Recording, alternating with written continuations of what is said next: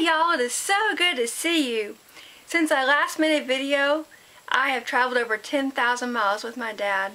What a joy it was to explore Northern Europe with him, but most of all, to minister and tell people about Jesus Christ and His infinite love. We traveled to 6 countries, including the Russian Federation, Germany, Finland, Estonia, Denmark, and Sweden. And what an honor and a privilege to be able to go there and to hand out tracts and to tell people about Jesus. It was such an honor as well to sing at the First International Baptist Church of Copenhagen. What a joy and a privilege to sing there and to minister to the congregation.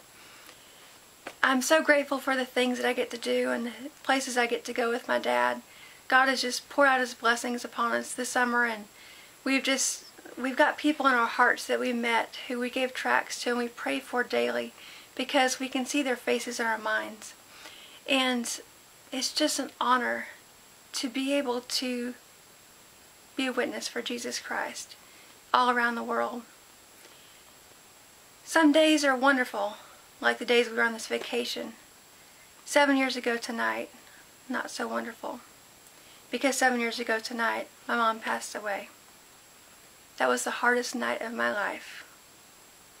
So difficult, so hard.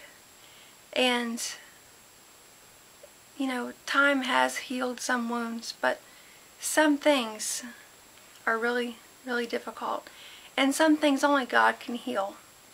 And while we have a new normal and we enjoy traveling and doing things together and we teach school and we sing and we minister, there's still a void there. My mom's not here. But I can't sit here totally sad. I'm very sad. I miss my mom. But I know where she is. I know she's in heaven with Jesus.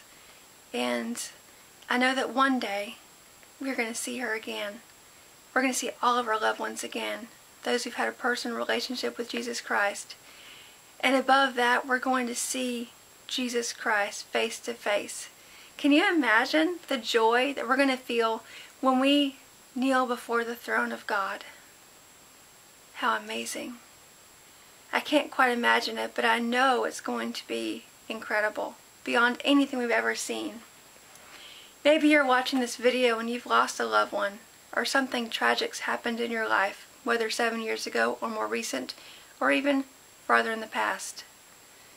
And perhaps you don't have this reassurance that you'll see your loved ones again. You don't have this hope in Jesus Christ.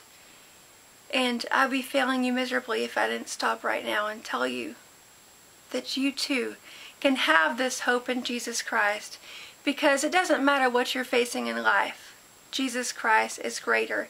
His love transcends everything in this entire world.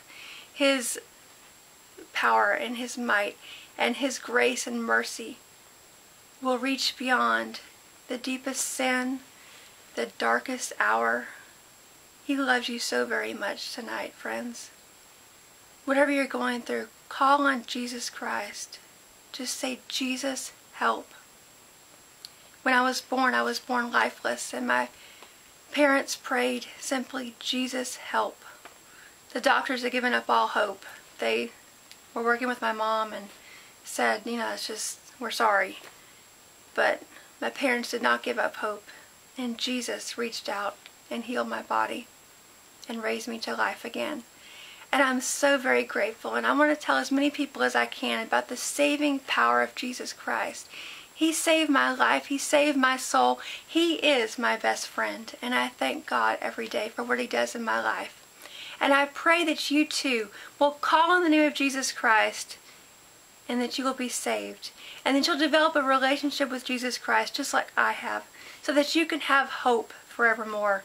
Because the only lasting hope in this world full of turmoil and despair is found in Jesus Christ. I hope you have a wonderful night and a wonderful week ahead, and that you can tell someone about Jesus Christ, just as I try to do everywhere I go.